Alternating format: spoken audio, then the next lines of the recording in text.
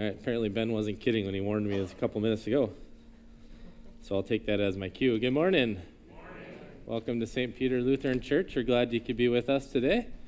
A couple of announcements before we get started here.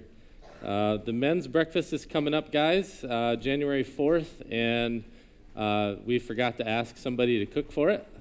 So start thinking about that, and next week will be your final warning to volunteer for that and to be able to serve breakfast up for us.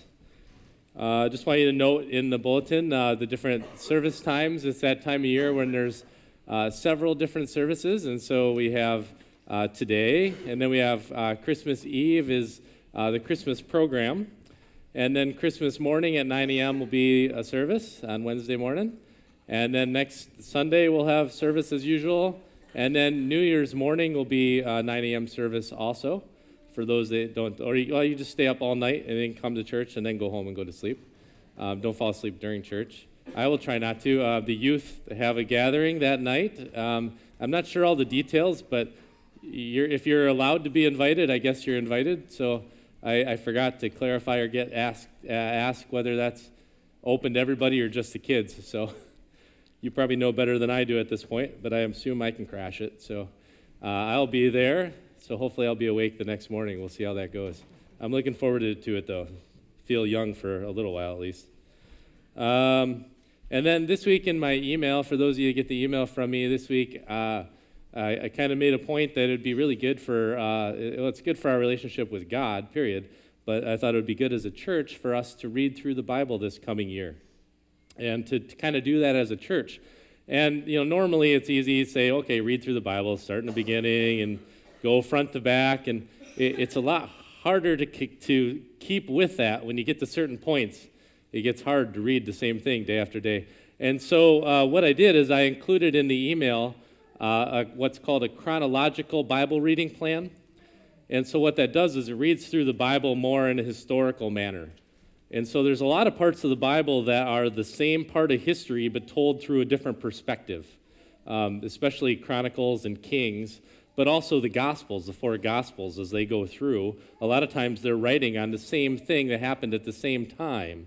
And so as we read through the Bible together next year, it'll be in chronological order. So you'll be reading the same things through different writers sometimes, and you kind of get a different and a deeper view of what that event was and what the significance of those events were. And so what I'm hoping is I'm not asking you to make a formal commitment. I'm asking you to consider it, pray on it, and we wouldn't start till the beginning of the year. But to think about doing that, because I'll reference where we are throughout the year, possibly in sermons if it matches up with what we're covering there, but it might not match our year. But, you can ask one another, like, hey, did you read this part this week? I didn't understand that, or I thought this was really neat and cool, or whatever the current popular vernacular is for it was awesome. So you can share those things because most of the people around you will be doing the same thing. And how do I want to word this? Because you got to kind of be careful this way, right? We don't do things to get things from God, but I can tell you that God's word is living and active. And if you are in a daily relationship with him, you're reading his word and you're praying with him and you're having that back and forth with God daily, I can promise you your life will change. Now, if you're actively living in sin, it's probably going to make it harder on you because it's going to convict you and it's going to make you want to change bad behaviors. But the reality is, in the long term, it's all about God desiring relationship with you and wanting to bless you. And so if we can do that together, I think that'll really benefit us. And so in the email, I had a link to the reading plan if you want to read it on a document on a computer or phone. But I also printed some off this morning. I'll have some back there with me. As you're walking out, and I'll have more each week. So if you need a copy of that or you want a copy this morning, just let me know, and I'll make sure to get that into your hands. And if you know anybody else you want to share that with, there's nothing that says you can't. So if you have a neighbor or a coworker and you want to include them in this, I encourage you to do that. And if you can include your kids and family that way too, that'd be great as well. But either way, I think it's great for us to get into the Word. Before I make a couple of health-related announcements, are there any other announcements or things that we need to know from the congregation? All right. Sometimes I feel good that there aren't any because it means I hit things that are important probably. But other times I always feel like I forgot something. Todd reports his mom is doing okay now. She has been on a heart monitor, but she's feisty is probably an appropriate word sometimes. She isn't afraid to speak her mind like usual, and she's, there's something going on with her heart they're not sure about, but she's still in good shape, so we'll keep her in prayers. And then Steve Lau is going in for a procedure tomorrow to remove some spots from his liver, and so we want to keep him in prayer. It's the big C word that affects many of our lives, and probably several of us that have people actively in our lives right now that we know about, so we want to keep that in prayer.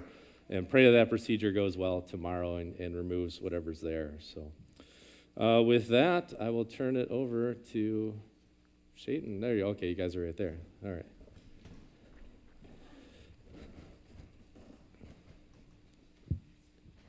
We light the fourth candle on the Advent wreath in praise of Jesus, who came to the earth to save us from sin, death, and the devil.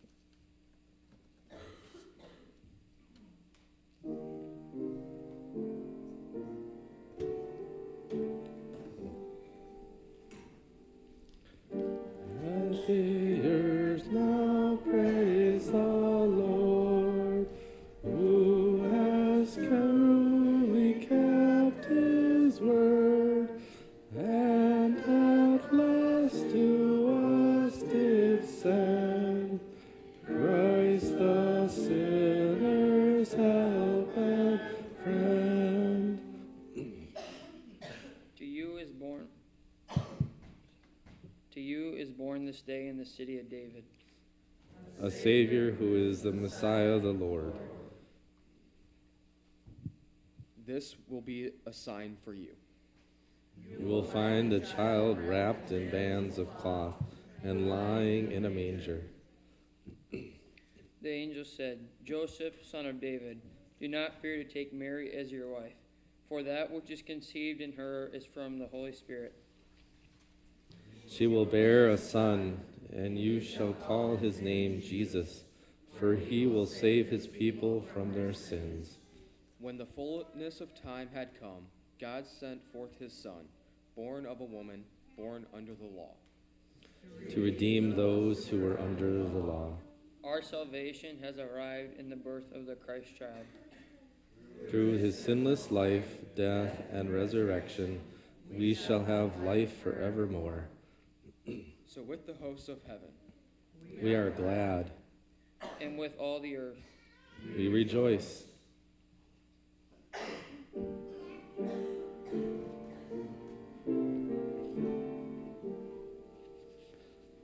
What the Father's most desired, what the prophets heart inspired, what they longed for many a year, stands fulfilled in glory here.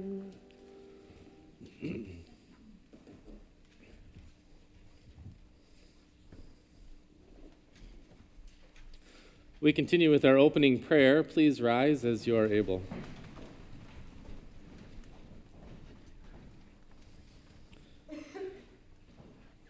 Father, we thank you for bringing and gathering us here this morning. We thank you for a beautiful sunrise and gorgeous weather this weekend. We ask that you continue to bless us as we partake in the service that you have for us this morning, Lord. Bless us through the music, through the prayers, through your word, and through the presence of one another, the body of Christ. Lord, I ask that you be with those who haven't been able to make it with us. I ask that you be with those who this morning haven't made it, and draw them to yourself, Lord, as you have drawn us. I ask that this morning be memorable and remarkable in our lives because of our relationship with you, that in some way you'll touch each and every one of our hearts and our minds here, that we might go forth singing your praises and being thankful for the ways that you have blessed and redeemed our lives. All these things we lift up in the name of your Son, Jesus Christ our Lord. Amen. We continue with our opening hymn. You may be seated. What Child Is This?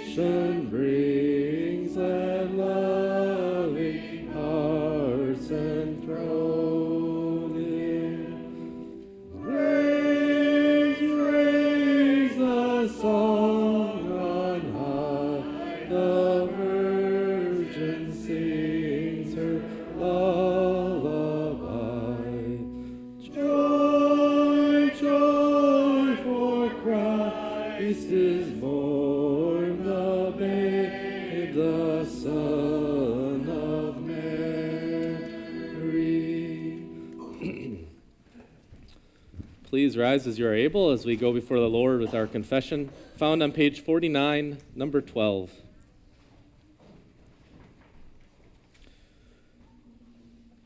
Dear Heavenly Father, we bow before you to seek your forgiveness for our sins. We have sinned by disobedience and omission, with pride and selfishness, and with disrespect and unrighteous living. For these we are truly sorry and seek your mercy and grace. Cleanse us according to your word. In the name of Jesus Christ our Lord. Amen. God the Father in heaven, have mercy upon us. O God, the one Redeemer of the world, have mercy upon us. O God, the Holy Ghost, true Comforter, have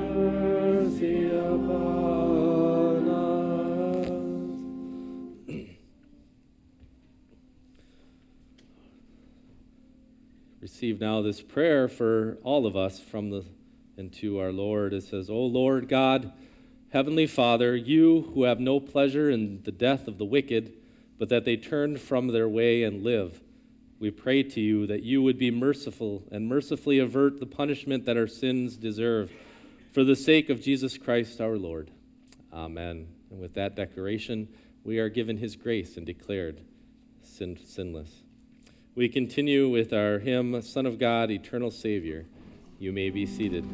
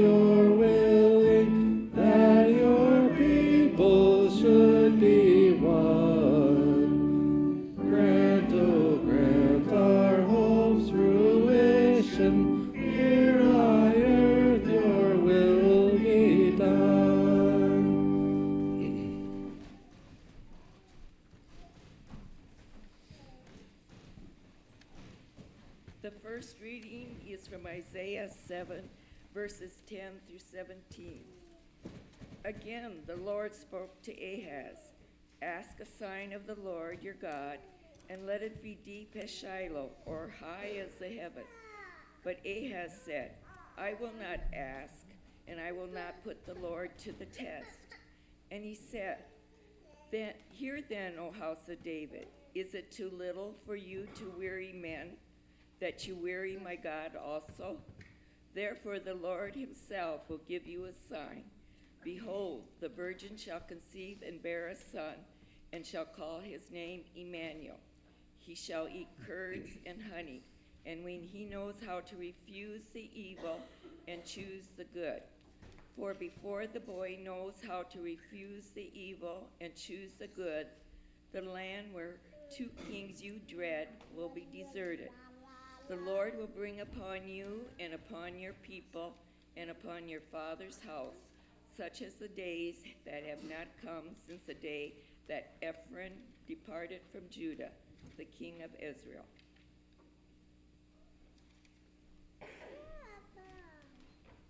The second reading is from Romans 1, verses 1 to 7. Paul, a servant of Christ, called to be an apostle, set apart for the gospel of God, which he promised beforehand through his prophets in the Holy Scriptures, concerning his Son, who was descended from David according to the flesh, and was declared to be the Son of God in power according to the Spirit of holiness, by his resurrection from the dead. Jesus Christ our Lord, through whom we have received grace and apostleship to bring about the obedience of faith for the sake of his name among all nations, including you who are called to belong to Jesus Christ, to all those in Rome who are loved by God and called to be saints. Grace to you and peace from God our Father and Lord Jesus Christ. I invite you to please rise as you are able for the gospel reading this morning. The Holy Gospel this morning comes from St. Matthew, or the Apostle Matthew, chapter 1, beginning with verse 18. Now the birth of Jesus Christ took place in this way. When his mother Mary had been betrothed to Joseph, before they came together, she was found to be with child from the Holy Spirit. And her husband Joseph, being a just man and unwilling to put her to shame, resolved to divorce her quietly. But as he considered these things, behold, an angel of the Lord appeared to him in a dream, saying, Joseph, son of David, do not fear to take Mary as your wife, for that which is conceived in her is from the Holy Spirit. She will bear a son, and you shall call his name Jesus, for he will save his people from their sins. All this took place to fulfill what the Lord had spoken by the prophet.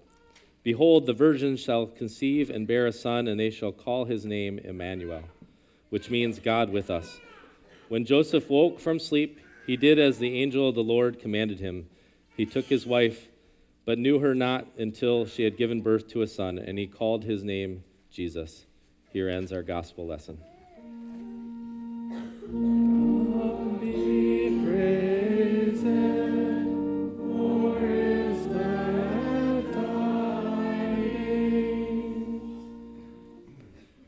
We continue with the confession of our Christian faith in the words of the Apostles' Creed.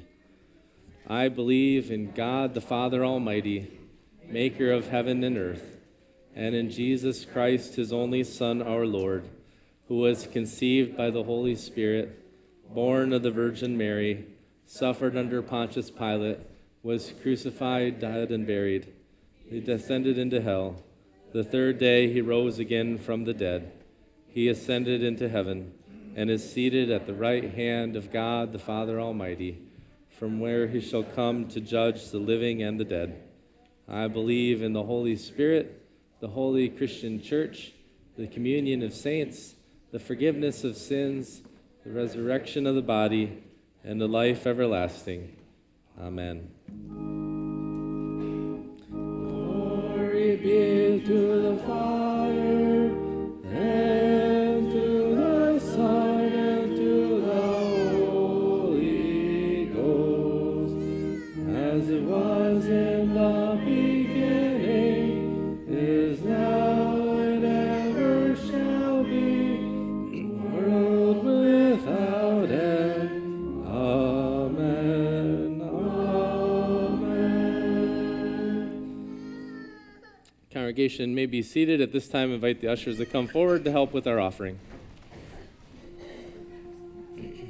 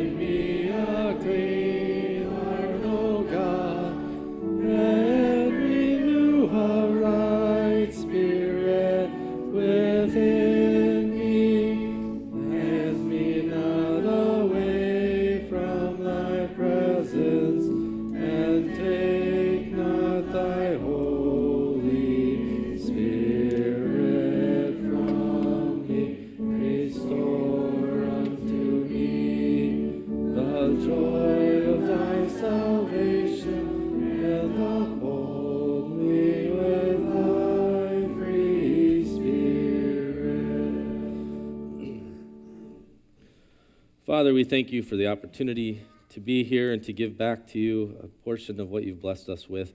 We pray and ask that you use these gifts in ways that will be so bountiful that we can't even imagine. We ask for you to bless the sacrifices that are made, that we might know you better through seeing you work through these gifts. And this includes our time and our talents as well, Lord, as we in this season are working on different things in the church and programs and different things in our communities. May there always be a bounty of blessing for those who are in your will and doing your work. Lord, we come together to ask for you to take care of our people who are hurting, those who are physically dealing with things and struggling with ill health or bodies that are slowly winding down. Lord, we ask that you give comfort and reassurance, that you give ways to compensate and make each day enjoyable and able to be endured in our pain and suffering. We ask that you give guidance to doctors and surgeons where necessary, where people are being worked on and intervened in to try to improve their health or prevent further decline in health, Lord. We think especially of Steve tomorrow. We ask that you be with the doctors to find all that they need to remove and for him to go through that procedure without any complications and to come back home to us in better shape than he is now.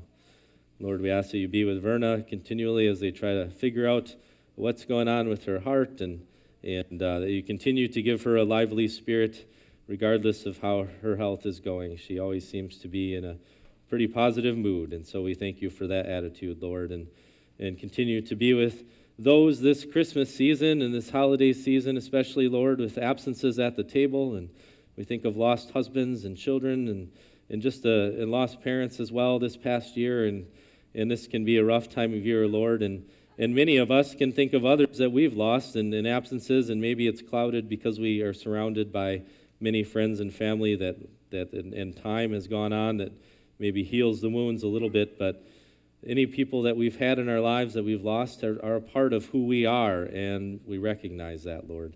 Help us to use this holiday time to remember and recall memories and not be afraid to remember, not be afraid to shed tears over loss and emptiness, but to remember what we had, the blessing that we had. That time was a gift, and no matter how short or long that time was, it impacted our lives, and those people were a part of our story, and that can never be taken away, and it can no longer be added to, but it can impact how we act each day and how we think and how we relate to others, and it changes and makes us into the people you want us to be, Lord.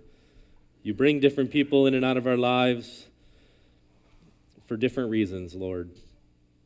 Sometimes it's because we need help and strength, and sometimes it's because we need to be the help and strength for those other people. And so in our circumstances, whatever they may be, show us what we need to learn from them. Give us wisdom to know how that will change our lives. Give us wisdom to know how we can bless others with the knowledge that we have through the pain that we have endured, regardless of what that pain is, emotional, financial, physical, whatever it happens to be, Lord. Be with us and guide us in that. Give us wisdom and guidance on how you want to prepare us for the next day and the day after that, and then eventually for our eternity, Lord. As we dive into your word this morning, we ask that you bless us through it, that it prepares our heart, mind, and body for eternity. It prepares us now, though, for the mission that we have on this planet, to be healed by you and restored by you so that we might proclaim your glory and proclaim the good works of you who created us and redeemed us and promises to bless us. And Lord, we thank you and ask for guidance and continued blessing upon those who have traveled and will be traveling through this holiday season. Keep them safe and help them to enjoy the time that they have with family and friends. Help them to appreciate every moment that they have, for each moment is a gift, and we don't know how many we have, and let us not take them for granted. And Lord, we pray for those who aren't here who should be. We pray for those who aren't here that could be. And we pray for those who aren't here that maybe never would come into our church, but maybe we know them and they're connected with them, that they might know you better, all these different people, Lord. That they might find a way, or somebody who comes into their lives that you've sent to them that might open the Word of God to them and pray with them and turn their brokenheartedness into a healed heart through your Word and through your promises. So as we take this moment of silence to reflect and share with you the things that are on our hearts and minds, let us also share with you those whom we are concerned about, whom we desire for them to know you better, to make better choices with their lives, as we lift them up to you now in this silence.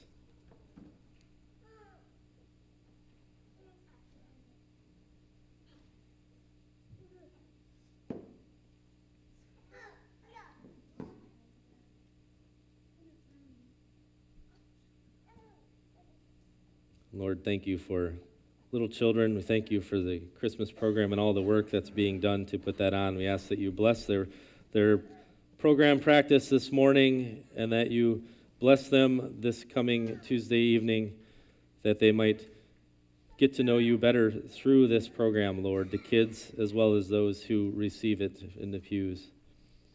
Bless the work that's been done, the sacrifices that have been made of time and other resources, that it may glorify you, and that we also may take joy and delight in seeing the children working in the church and serving us through their service to you.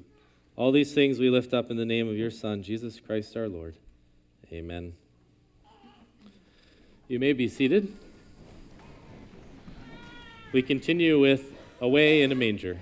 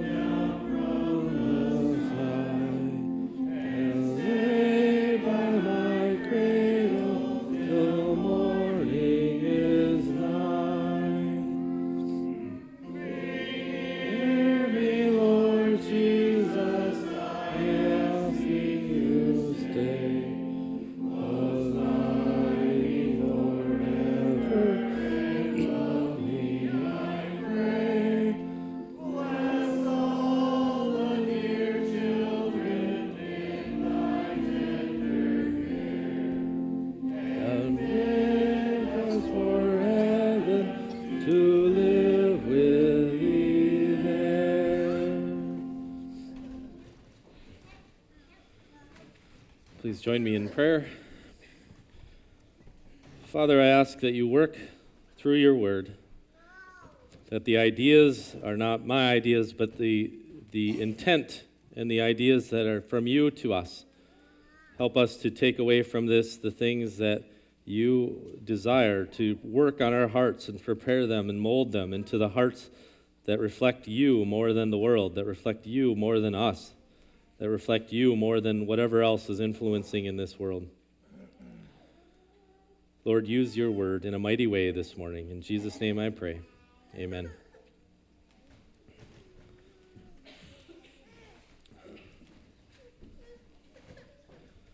So here ends the three-part Be Prepared series, if you will, although those are just, in reality, it's just three different titles that kind of work together. God put together this order of selections before I ever came around here, and the church here was planned out and that, so nothing really of my devising other than the clever titles, I suppose. So if you've enjoyed them, that's great. If not, it's no big deal, because it's not God's titles. But we did be prepared in our mind when we saw John the Baptist calling people to repentance, calling them to change their minds to what the reality of God was to be, and to reflect on the fact that God was coming and he was ushering them in, and to be prepared mentally and not check out at the door. When we come into the doors of church, we don't take our brains out and follow a blind faith that we were raised in. We follow a faith that has a logical, reasoning God behind it, one with the ultimate mind that gave us a little bit and put a little bit of himself in us when he gave us our minds and gave us the ability to think and reason and to make decisions and to do things and not just be programmed robots. And so our minds are significant, and they're really a key beginning to our faith. We have a faith that is worth reasoning through, that is worth investigating. And when it is investigated and when it is challenged, it stands up to that challenge.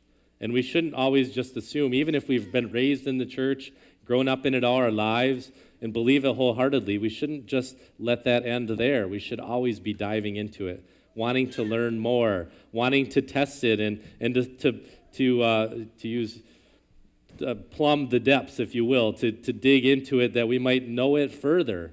And the more we know, and this is true after seminary even, the more we realize we don't know.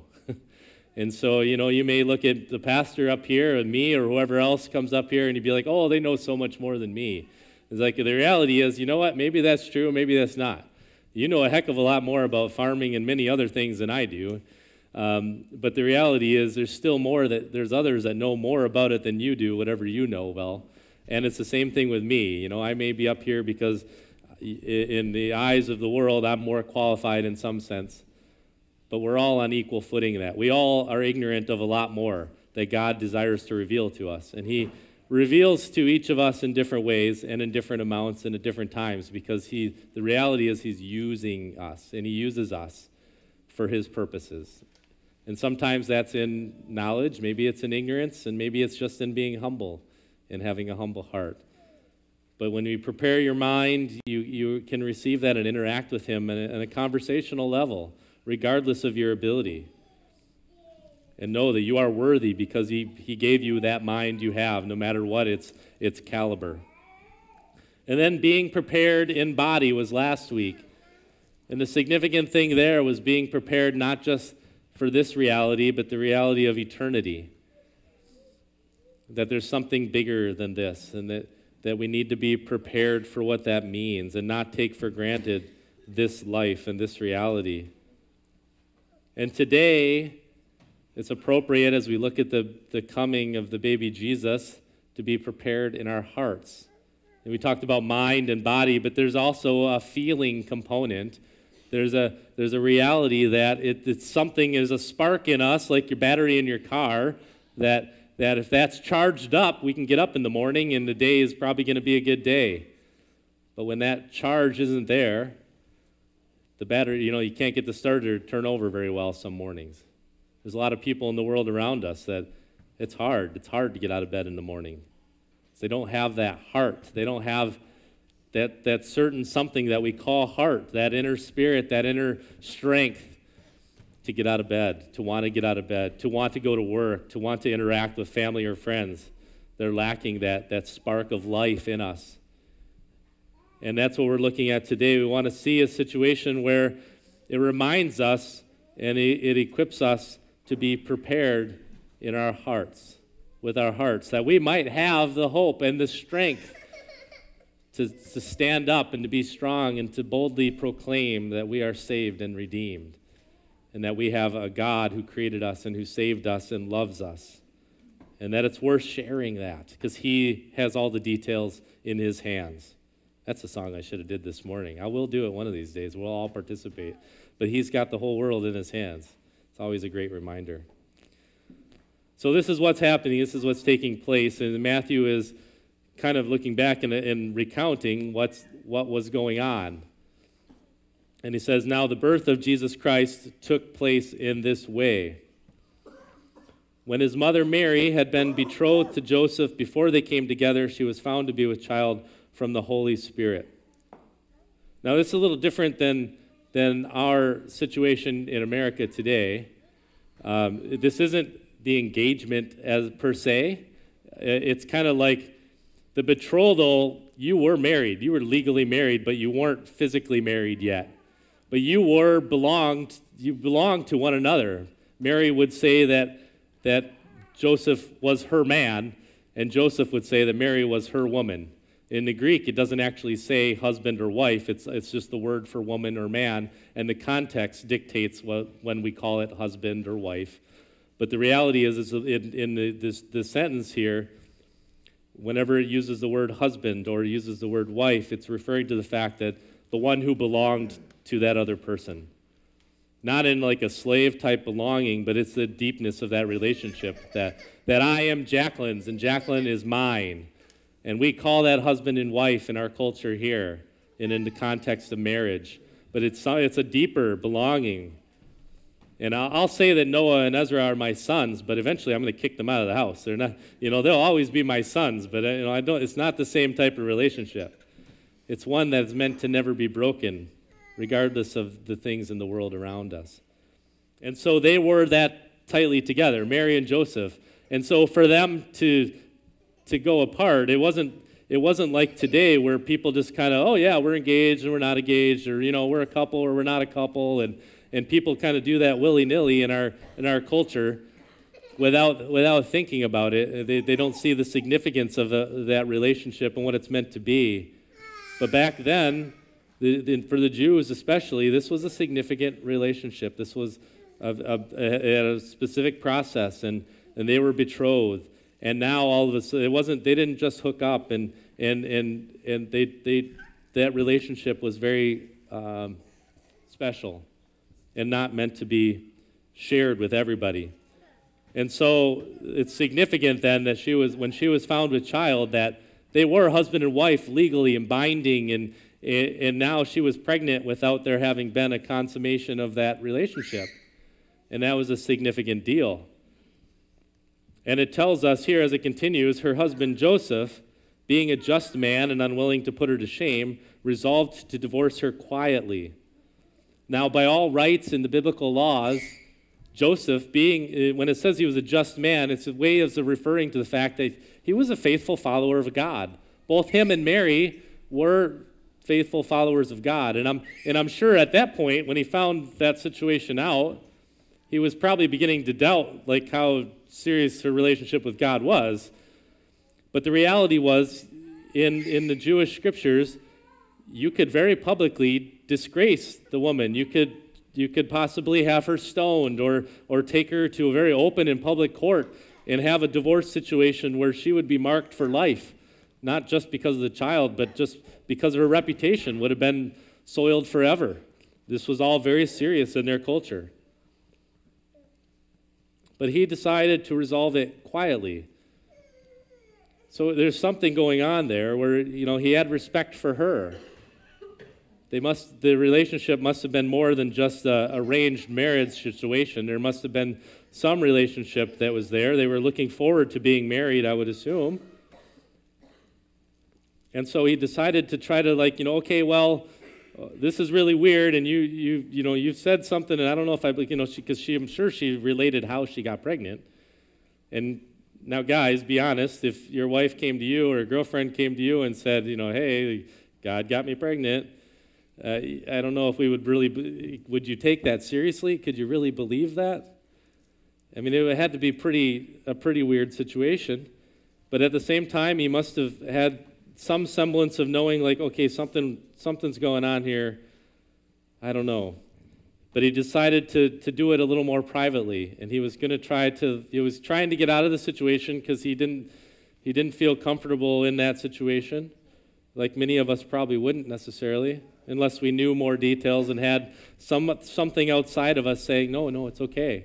There's a plan here. And that's exactly what happens, because as he was considering these things, and the likely time period this is probably after Mary had gone and been with her cousin Elizabeth for a while. Elizabeth had John the Baptist. John the Baptist was her son, and she was about 6 months pregnant, I believe, when Mary went to visit Elizabeth, and Mary was pregnant at that time. But after a few months there, she came back. And so she was well along in her pregnancy. And Joseph has been considering these things, and it's at that time in his anguish and his, many of us, men and women alike, we sit in bed or we, on a daily basis, there's always something we're like, oh Lord, what am I going to do with this situation? Especially this past year, right? Most of the situations have been around the weather and the circumstances of just the reality of things not being normal this year. And we've taken that to the Lord, I'm sure most of us, in every situation, some relational situations, some financial situations, some just weather and water situations. But we've been constantly going back and forth with the Lord, like, Lord, why is this happening now? Lord, should I plant? Should I not plant? Lord, what should I do? How can we support this relationship or whatever else this struggle is going on? And that's where he was at. He was in that anguish moment. Whether it's through prayer or just in thinking and trying to figure it out as a guy. And so he was considering those things. It just says as he considered these things, but there's so much more behind that. And God comes to us in those times because he knows we need his wisdom. And it says, behold, an angel of the Lord appeared to him in a dream. And this is what God said to Joseph. And he says it a specific way for a reason. He says, Joseph, son of David, do not fear to take Mary as your wife, for that which is conceived in her is from the Holy Spirit. She will bear a son, and you shall call his name Jesus, for he will save his people from their sins. Joseph, son of David. The Jews were very meticulously following their lineage because every generation was looking for that king that would be born. They were looking to be that family that would bring forth the Messiah, bring forth the promised king. And so when it says Joseph, son of David, it's the angel, God, is deliberately pointing him to that fact. Like, hey, wake up. This is something special that I promised. And the reality is, we know more from the greater biblical story. The reality is that the son could not directly be physically Joseph's son because the fathers from Adam down the line have been passing on sinfulness. None of our fathers, no matter how much we love them or respect them, are without sin. And no matter how much we think we're great, we inherited that from them, and we pass that on to our sons and kids and to their kids, and it's just the reality that our sinful nature is passed down through the Father. But through that connection, God is still making that connection that, you know what, this descendant is your son, in that I've given him to you. And he is the promised one to come. And so don't fear to take Mary as your wife because this is from me. And it's speaking to that fact that the Holy Spirit, God himself, has brought forth Jesus, not separately from the human race, bound with Mary into the human race through the conception, so that he is just as much the Son of God, having come from God, but he's also just as much one of us, having come from a woman. And into Genesis, God clearly states that Eve would be the mother of all living, and that includes Jesus Christ our Lord. We need that connection because that's what allows him to experience and take that burden of sin away from us, because he is one of us. And at the same time, he is God, perfect and able to overcome our weaknesses and our inabilities. And it also says, she will bear a son, and you shall call his name Jesus. It doesn't say that it was Joseph's son in that sense, that she would bear a son. There's a distinction there that you can read when it talks about John the Baptist, when Zechariah is promised that he would have a son. And it talks about him being his son. But here it just says she will bear a son. And it's not just a son with a little s, it's the son, the one we've all been waiting for, the babe in the manger that we just sang about. You have to wonder sometimes, why does he use that? You know, the humble little baby in a cradle or in a manger, and the one that, like little Kirby back there, has to be held and protected and can't do anything for himself. Maybe it's for us to remember the significance of that. God allows us to be his strength. God brings himself below us so that we might be able to take care of him. He's giving us an opportunity in another way to bear his image, the image of protector and caregiver. And you got to be honest, right? Sometimes, when we're weak, when we need help, like when we're in our sinfulness, we don't feel all that great. When we have to ask others for help, we don't feel very strong in our hearts. We often are hesitant to submit to ask somebody else for help. And so maybe that's why God did this. Maybe that's why God gave us baby Jesus. Because that allowed us then to have to be the nurturing parents, to protect him and raise him. Because, the other reality is that when we are strong, when we are the ones that others are asking for help, doesn't that give you a strong heart? Doesn't that make you feel good to know that you are helping someone else out? That you are able, God has equipped you with a blessing or financial or physical or otherwise, that you're able to help others. And I don't know of any situation, for me personally at least, when I was helping somebody else, that it didn't, even if it was a situation where I didn't really want to help, it still built something into me. It built something into my heart and prepared it, and it worked it, and it made me feel stronger because of my strength being able to help somebody else. And I think that's part of what God is doing here. Why does he humble himself and submit himself? It's partly because that's the way God works. He uses the humble to basically make the strong seem foolish. He uses the meek and the poor so that he can expose the arrogance and the pride of those who are strong in their own sense. But when we are strong because of the Lord, when we are strong in blessing others because he has blessed us, that strength gives us heart and it gives us courage. It encourages us because we're acting with his strength. We're acting with his love. We're doing it out of the abundance that he has to give us. And he sustains us through that. He not only prepares us, but equips us at that point. Our scriptures today go on to say, all this took place to fulfill what the Lord had spoken by the prophet. Behold, the virgin shall conceive and bear a son, and they shall call his name Emmanuel, which means God with us. And that's what it was. God came down to be with us, not to lord it over us, not to just sit at our feet and be humbled before us, but to take that journey with us from our creation and from our conception all the way to our death. From the cradle to the grave, God desires to know every part of that relationship with us. And he has. He's known us as a child because he was a child. He's known us as a teenager because he was a teenager. He knows us as we near our death because he willingly faced his death, that we might be spared from the final consequences of death. So God told all this to Joseph in his dream. We get it now historically, and to encourage us as well that God was working. He had a plan. He was preparing. And here he prepared Joseph's heart.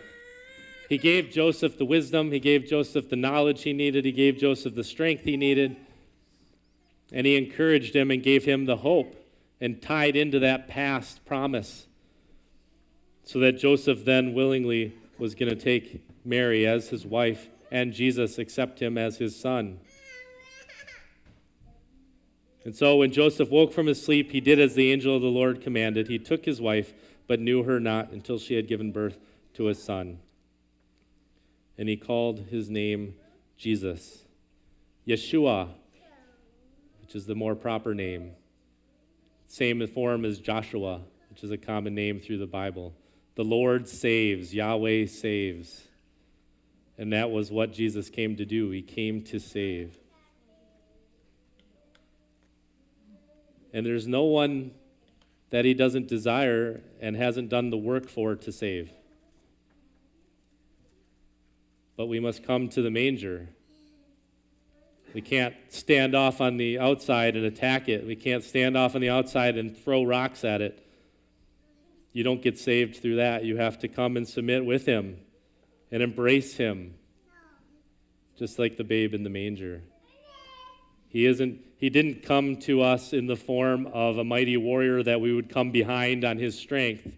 He came to us so that we might submit as he submitted. That we might submit our hearts and open them up and tear down whatever walls we built around them that are trying to protect ourselves because we've been hurt before. Whatever that might be for you or for me, he can overcome that hurt. If you let him through that barrier, he can then begin to put new life into your heart, just like the new life of a baby. And as it grows and as it matures, it'll become a stronger heart like a teenager, although it'll still make unwise decisions like a teenager too, because there's still more maturity for us to grow in. And that's why we need to bring him along on that journey. And as he walks along with us and he grows as we grow, we know that he's been with us every step of the way, that there's nothing in our lives that we've faced that he hasn't already faced.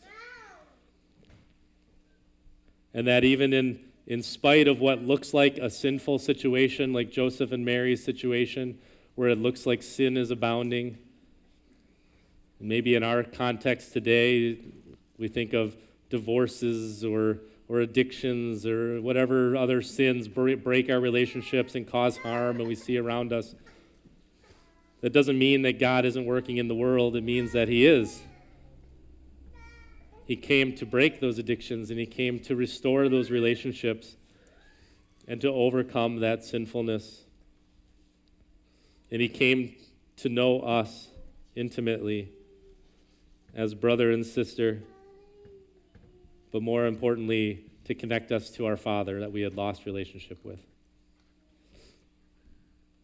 And so whatever it is that's taking the heart out of your life this holiday season, whatever it is that maybe is causing darkness in your heart, and especially as we get past Christmas and we get into the long months of winter, when people more often are depressed because it's dark and it's snowy and it's cold and there's no holiday to look forward to and tax season is coming and all that stuff. Remember that he is there for you, that he wants to give you a new heart, that he wants to massage and encourage and build life into your heart. Regardless of your circumstances, he never will forsake you. He will always be there at the manger, ready for you to submit to him, ready for you to bow down and embrace him, so that you might be holding on to him throughout his life until he's on the cross, bearing his death instead of your death. The babe in the manger Christmas season is maybe easier for us to understand what that submission looks like, for what it means to become a Christian.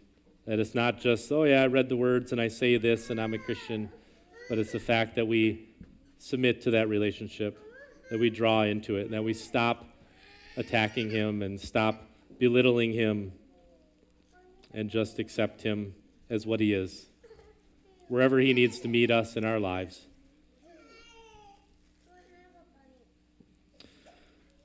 Pray with me, please. Father, we thank you for the Christmas time of year.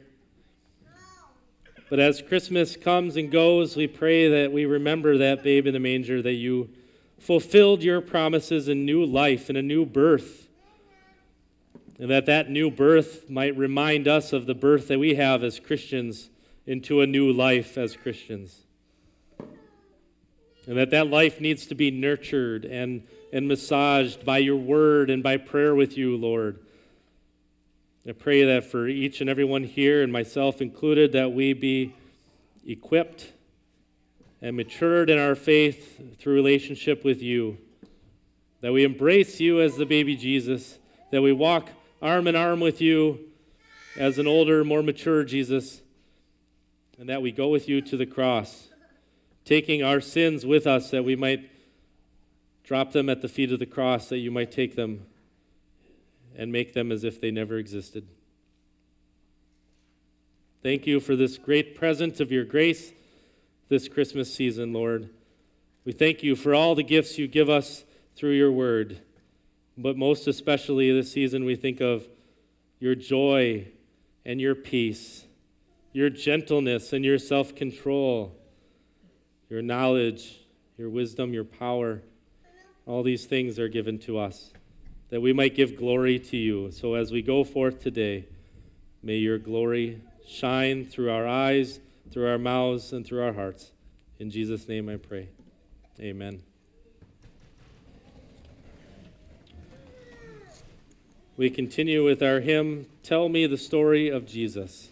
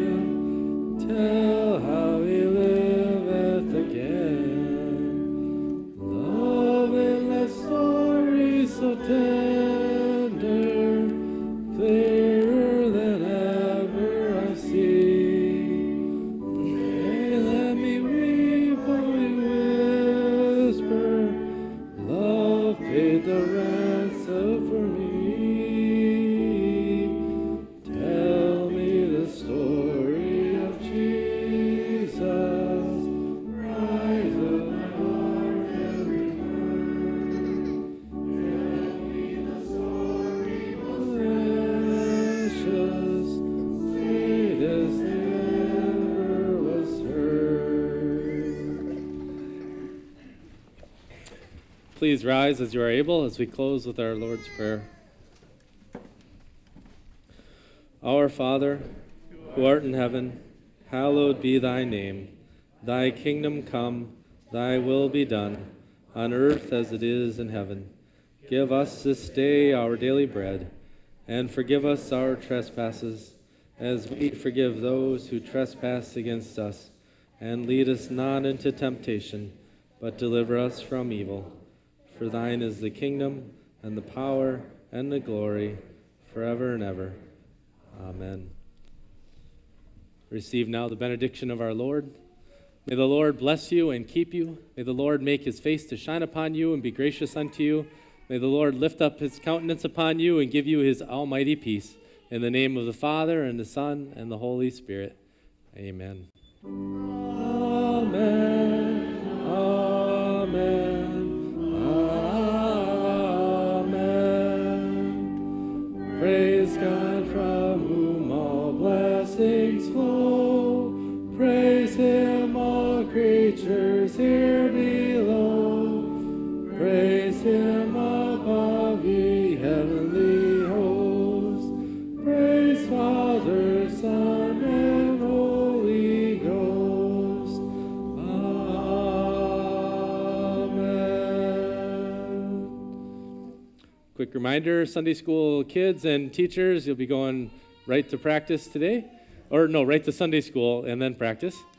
And for those who come back out through the door, I have Christmas cards, and my wife wrote a book when she was a kindergarten teacher, so we're still giving away a lot of those. So if you would like some of those, you're welcome to those as well, but at the back door.